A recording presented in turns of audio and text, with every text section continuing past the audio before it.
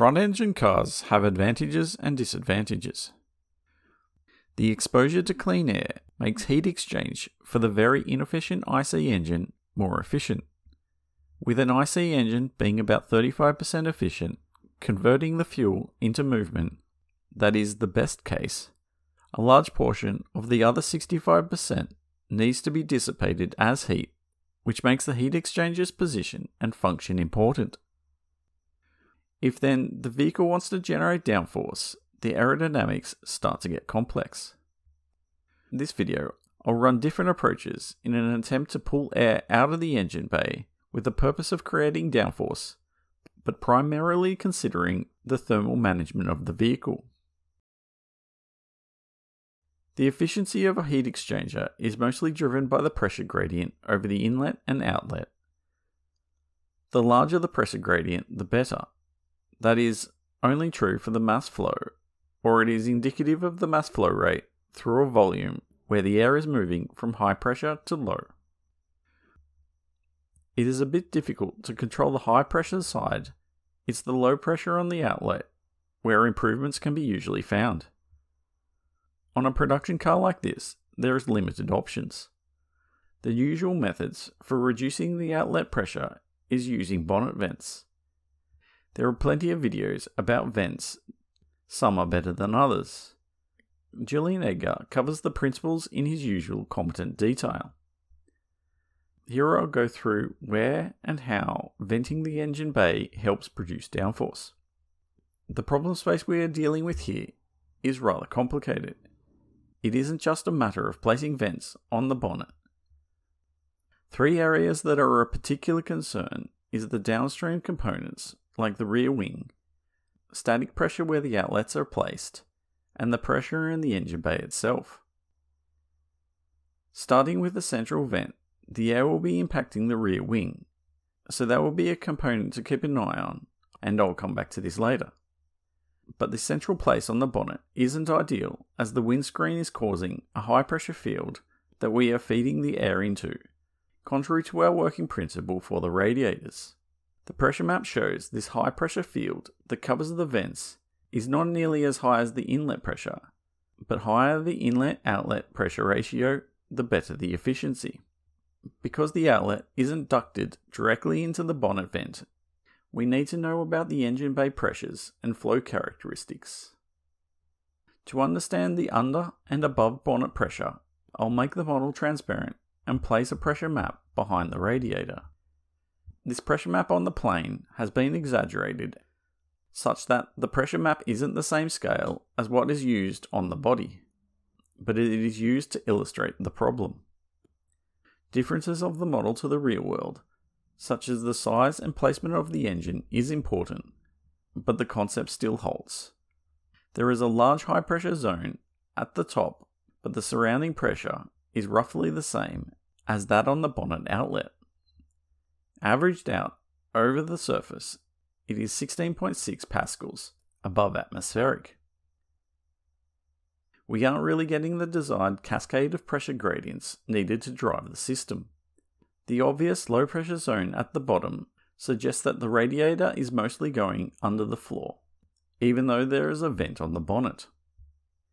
Now hold on to your hats, I'm going to place some streamlines through this plane to see where the air is going. Yep, it is that bad.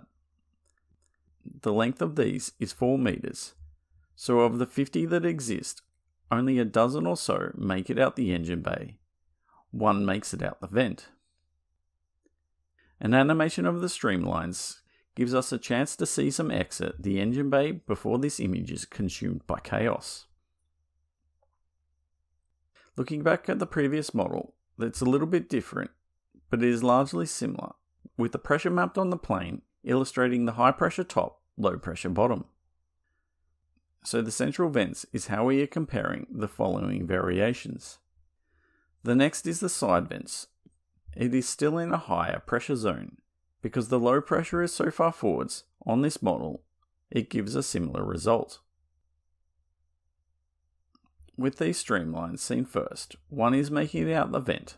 Fading the model to transparent, we get to see the same chaos as before. the effect on downforce from the central vents from the baseline, there is a reduction of about 7%, half from the rear wing, half from the rear floor. So it's all at the rear. Compared to the side vents, these reduce downforce by an uncomfortable 22% from the baseline. A direct comparison, all of it is missing from the front, and that includes regaining the rear wing loss. The original hope was there would be an increase in front downforce, but this is exactly not what these results are showing. Therefore, going back to the central vent, I extended the floor almost all the way to the other floor section, just leaving a little gap. This restored all the total downforce, including some additional front downforce. Finally, the reduction of downforce on the rear wing from the central vent is noticeable. It contributes almost 50% of this car's downforce. Running the comparative coefficient of the pressure plot over the span between this and the unaffected profile, it represents a 7.5% drop in performance. You could expect that with any given wing mounted behind the hatch, elevating it would reduce the impact of the centralized vent. The pressure map has the high pressure zone almost eliminated from the top. Clearly there is a general pressure drop in the engine bay. Before, the average over the surface was 16.6, now it's 7.4 pascals above ambient. On top of the vent there is lower values, but there is also a lot more asymmetry, meaning turbulent, messy air. I don't really have my mind wrapped around what is going on here, but is not giving the right answer to more front downforce, so it was time to change tact. Going back to the late 90s, to the greatest period of touring car racing, Super Touring. Super Touring had some of the best engineers trying to pull performance from the inherently tight touring car rule set. At the end of the era, produced very decent downforce. I'm going to use this idea of the corner vents that ended up appearing on all the cars. I've run this before on the Suzuki model with good results, so it was hoped to be replicated here. Directly swapping out the central vent with this corner vent saw a nice 20% improvement in downforce, almost all at the front. It more than doubled the tiny amount of front downforce to give a 30-60 front to rear split, something almost reasonable. Pressure in the engine bay across the plane averages out just a tiny bit higher than the previous case, meaning that the driver of the engine bay pressure is under the floor. So I probably should give an explanation of how this works. Streamlines are great for tracing where the air comes from, just like before. This time, seeding some points directly on the vent seen by the mesh sphere. When I originally did this, I was surprised that the backwards propagated streamlines came out the front and through the radiator. This time, some also come from under the splitter, which explains some of the front downforce. Stepping back a little, they roll up nicely along the side. They're a bit far away from the floor edge to affect the floor.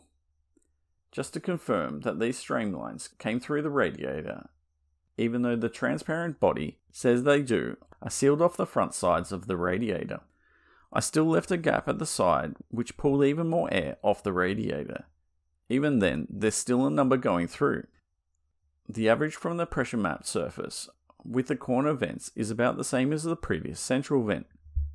Then the case with the front ducting, it increased the average to the highest number over all these results.